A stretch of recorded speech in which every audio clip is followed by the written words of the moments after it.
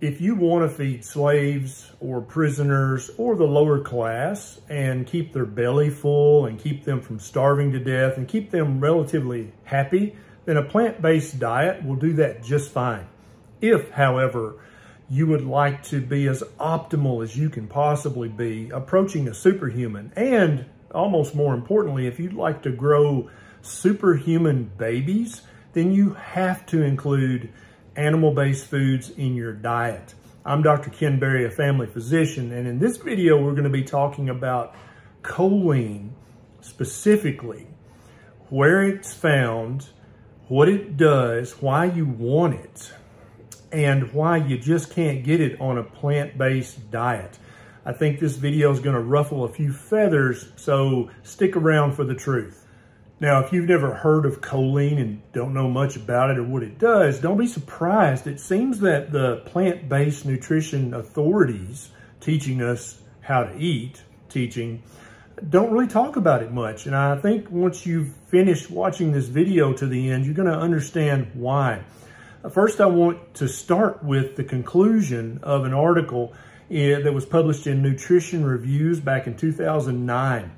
Their conclusion was there is an immediate need to increase awareness among health professionals and consumers, that's you, of choline as an essential but currently suboptimal nutrient, and further to highlight the critical role it plays throughout life, especially for pregnant and breastfeeding moms.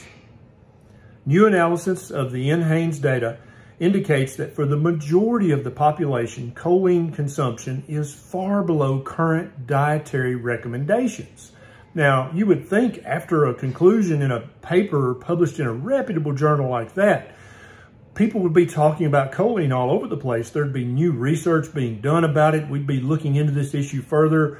But sadly, all you've heard since 2009 is basically the crickets chirping and nobody talking about choline as an essential nutrient for forming and maintaining nerves, for building human brains and optimizing them. What's that about?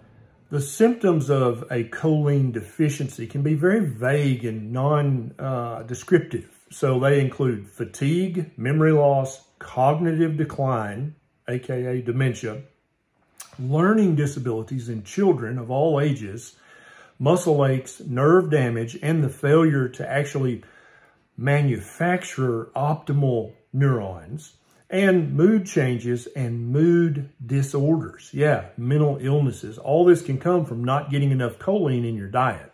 The human body can make choline. There's no doubt about that. We know the pathway that it happens on. But the problem is that we can't make enough choline. And this is well documented in the literature, especially people who need lots of choline. They just can't make enough for optimal body function and for the production of new bodies, i.e. pregnancy and breastfeeding, in order to build and maintain a growing human brain.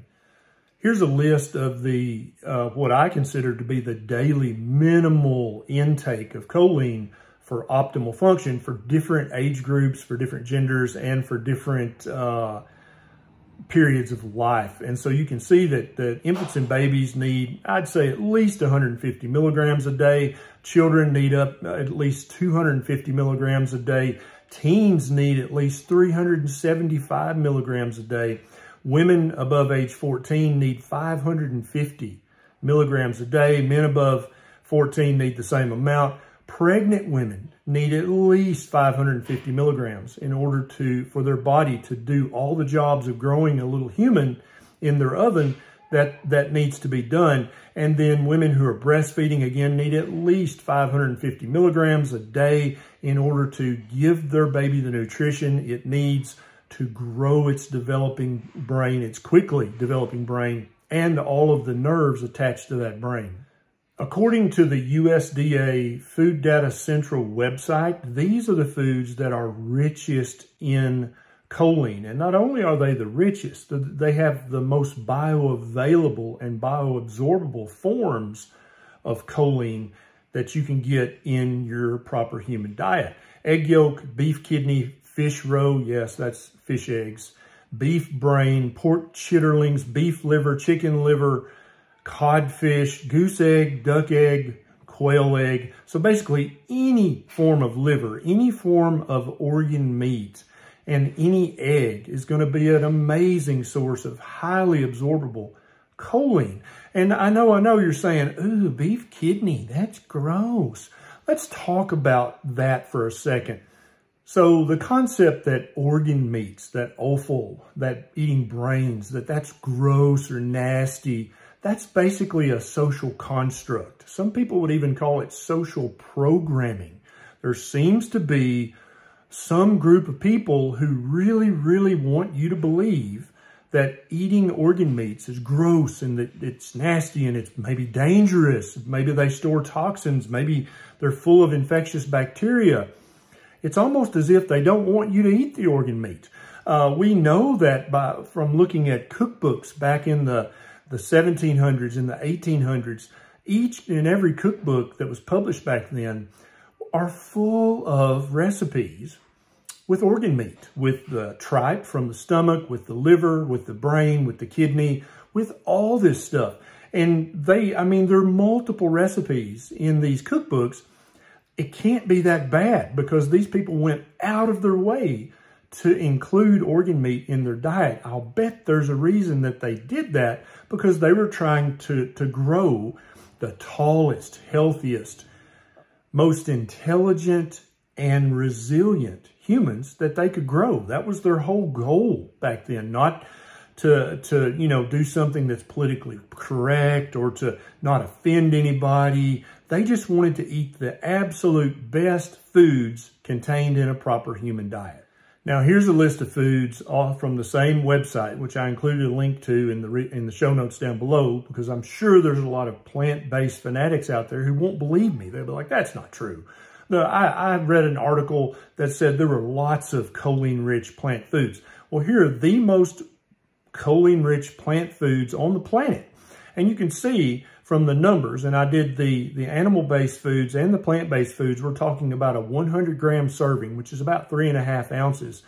You can see that the plant-based foods are anywhere from 60% to 90% lower in choline than the richest choline animal-based foods. And not only do they have a substantially lower level of choline in the plant-based foods, but also they're much harder to absorb. They're locked up in all these phytochemicals that prevent human digestive systems from absorbing the choline. And so most of it is just passed through and excreted in your waste, and you don't get any of the benefit from the choline whatsoever.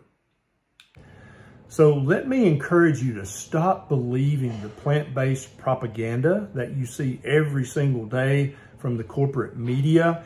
If you are having any trouble with your brain or your nerves, and this runs the gamut from early dementia to mental health disorders, or if you're trying to grow a new human brain by being pregnant or feeding that growing human brain by breastfeeding, you absolutely need to get over the programming that organ meats are gross and bad and start incorporating them into your diet. All three of these cookbooks I showed you the cover of are available on Amazon, and you can actually go by these recipes that were published 200 years ago, and you can make delicious choline-rich meals for both you and your family, regardless of your family's age. Getting optimal levels of choline in your daily diet is absolutely vital for the optimal function of your eyes, the retina of your eye, of brain function, of fighting fatty liver disease, of cell membrane signaling, of making neurotransmitters. Yeah, actually making the neurotransmitters that your brain uses. Choline is vital for lipid transport within your blood. It's absolutely needed for methyl group metabolism, and it probably prevents cancer, and it probably most likely prevents dementia. So you've got to figure out a way to get enough choline in your diet. Taking a supplement is probably not going to do it. If you're going to take any kind of supplement to try to get your choline, then I would recommend a desiccated organ supplement like Ancestral Supplements makes. that is full of dehydrated organ meat, that's probably a decent way to get choline. But if you just buy a choline supplement at the health food store, you're probably not going to be able to absorb much of that choline whatsoever. There are millions of people out there who have no idea what choline is, why it's so valuable to human function and to making new humans. Please consider sharing this video, especially if you know someone who is having these symptoms or who fits into one of these categories. If you'd like to join me in my fight to help people rediscover what a proper human diet actually is, please consider becoming a patron on patreon.com. It's a super quick sign up and you can throw a buck or two my way so that I have more time and more resources to do the research needed to help bring you the truth. This is Dr. Barry. I'll see you next time.